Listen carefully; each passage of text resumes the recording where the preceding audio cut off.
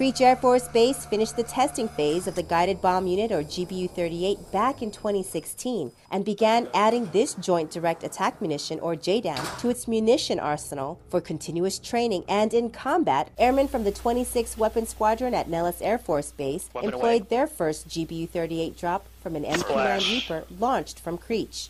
The overall impact of the GBU-38 is just more versatility and more options for the commanders and the air crews downrange. What we're also able to do with the GBU-38 is, since it's got a different guidance system, it's a bridge to other GPS-guided weapons. The GBU-38's global positioning system allows the munition to hit its target in adverse weather and under poor visibility conditions. There's definitely times I wish I had the GBU-38 in combat prior to this. Reasons where we just can't guarantee a laser weapon's going to be there, and we've been restricted because of that. The GBU-38 also has an effect on weapons load crews. So GBU-38, 20-minute load time, comparatively to the GBU-12, which has a 30-minute load time. So there's more extra stuff you have to do with the GBU-12 than you have to do with the 38. GBU-38 is a quicker load compared to the GBU-12.